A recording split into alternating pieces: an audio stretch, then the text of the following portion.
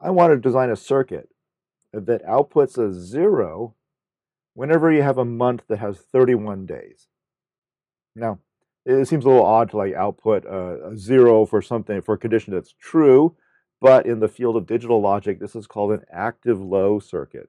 Active low means you output a 0 when something is true, rather than outputting a 1. So another way to state this is I want to output a 1 for months with less than 31 days. And so here is the truth table for that. I've got a binary number, a 4-bit binary number representing the number of the month. I'm numbering them from 0. So January is 0 up to 11 for December. Here are the 4-bit codes for those months. And then here are the ones and zeros. So January has 31 days, so the output is 0. February has less than 31 days, so I'm going to output a 1. March has 31 days, it gets a 0. April has 30 days, so it gets a 1, and on down the chart. Just like before, in order to construct this Karnaugh map, we're going to focus our attention on the rows where there's a 1. You also may be wondering, why didn't I just use a 1 for the months that had 31 days? Why did I choose to make it a 0? Well, honestly, it's because the Karnaugh map's more interesting if you do it that way. Okay, let's make this grid. We're going to need a 4x4 grid because we've got 4 variables. Down one side, I'm going to put A, B, and across the top, I'm going to put C, D, and I'm going to do that as the binary numbers because I have a nice truth table that uses binary numbers. So I'm going to make a Karnaugh map that uses binary numbers. Remember to do a gray code. And now we're going to put in those dots. So the first one here is in the 0001 box. So here's 00, here's 01, we've got a dot right there. And this next one is in the 0011 box. So that's 0011 dot right there. The next one is in the 0101 box. The next one is in the 1000 box. And the last one is in the 1010 box. Okay, so there's our 5 dots. But we're actually not done. See, we had 4 variables as our input, A, B, C, and D, to give us a total of 12 combinations because there's 12 months. But with 4 binary inputs, we've actually got 16 inputs, 16 possible combinations. We're only using 12 of them. There's 4 of them that kind of go unused. But I'm going to go ahead and write those in. So those represent row 12, 13, 14, and 15. So those are the rows for months that don't exist. But we still kind of have to take them into account. Because you see, it's possible that we could arrive at a Boolean expression that is simpler if we take those 4 months that don't exist into account. What we could say is that if the input into this expression was, let's say, 13 for month 13, which would be, I don't know, 2 months after December, we don't really care what it outputs. We don't care whether it's a 0 or a 1 for the output because it'll never happen. We're never going to have a month number 13. So let's put it into the table, but let's say, look, we don't care. We don't care whether it's a 0 or a 1. I'm going to write that in as an X to say, you know, here's a value that I want to take into account, but I don't care whether the output is a 0 or a 1. Same thing for the other non-existent months. So let's transfer those x's into our Karnaugh map and see what we get. So we've got an x on the 1100 box, which is right here.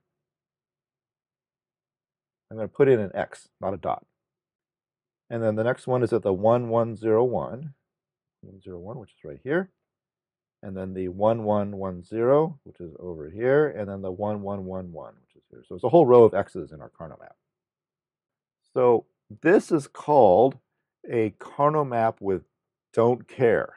You can actually Google that term. And that is these terms that have an x there. I don't care whether the output is a 0 or 1 because they're just never going to happen. But let's see what it does to our circles. So we're going to treat those x's as if they're a 1 if it allows us to make the circles bigger, and we're going to treat them as a 0 if we get to ignore them. So pick whether these x's are going to be 1s or 0s, or dots or empty, whichever makes the expression simpler. So when we go and circle our dots, we got a pair here, and then for this dot here, we could either pair it up with the one above it, or we could pair it with the x below it and treat that x as though there was a dot there. Now, I think it's more interesting if we circle it with the dot above it. But now take a look at this dot over here in the lower left-hand corner. I could pair it up with the one to its right, which is over on the other side, and that would make a 2x1 circle, but I could expand it out to be a 2x2 circle. Grab those two x's above and treat those boxes as though there were dots there.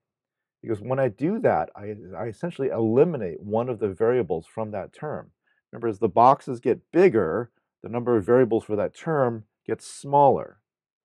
You've probably seen that as you were filling your boxes. If you have 4 variables in your term, then you only put 1 dot in there. If you have 3 variables, you put 2 dots in there.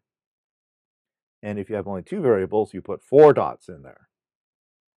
So the bigger we can make the circles, the smaller our terms become. I'm going to circle all 4 of these, and that should make my expression a little bit simpler. So I'm going to treat these 2 x's in the middle as though they were empty boxes. I'm going to treat these 2 x's on the sides as though there were dots in those boxes. Okay, the top circle at the circle at the top is on the 0, 0 row, and D is a 1. So that's going to be A, not B, not D. And then this circle, this little vertical one, is going to be where A is 0 and CD is 0, 1. So A is 0 and CD is 0, 1. And I know I'm going to have one more term. I'm just going to slide this over so I got some space. There we go. And then finally, the large box at the bottom is A is 1 and D is 0. A is 1 and D is 0. And then we'll just connect them up with pluses. And if we hadn't done this giant box with 4 dots in it, if we only done the 2 dots, these here, we would have ended up with A is 1, B is 0, and D is 0. We would have ended up with A is 1, B is 0, and D is 0. So we would have ended up with a term that had an extra variable in it. So by making the boxes bigger, we got rid of one of those variables.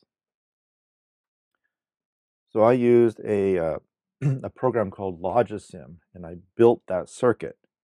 I remember I made this bus, see it here, with my A, B, C, and D values, and then I just pulled off the values that I needed for each one of these AND gates, and those all flow into a 3-input OR gate, and then here's my output. So I can punch in a binary number over here, representing the number of the month, and then this light should light up according to the number of days in the month. So this number here represents January, It has 31 days, so the light is off. February has less than 31 days, so the light is on. Here's March. It has 31 days, so the light is off. April has 30 days, so the light is on. And then May is 100, light is off. June, July, August. Here's September, October, November, and then finally December. So what happens with the other months, the non-existent months? Well, here is month number 12, which is the one after December. It ended up being on. Here's 13, it's off. Here's 14, it's on. And then for 15, it's off. But remember, we don't care. We don't care what the output is going to be because those months just simply don't exist.